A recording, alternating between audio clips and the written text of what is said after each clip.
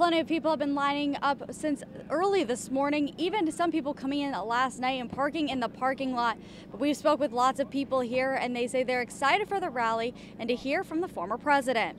Oh, I'm always excited about the people here, all the people here. It's a big tailgate party, and of course President Trump speaking is the highlight. It is going to be a packed day, and event organizers say there'll be plenty in store as soon as you arrive. Lots of things will be going on. Music will be playing. There'll be speakers all throughout the afternoon as well outside as people are waiting. Food vendors and also a lot of other vendors that travel the country with the rally as well. The doors to the Covelli Center will be opening up at 2, guest speakers starting at 4. Then later on tonight at 7 is when former President Trump will take the stage.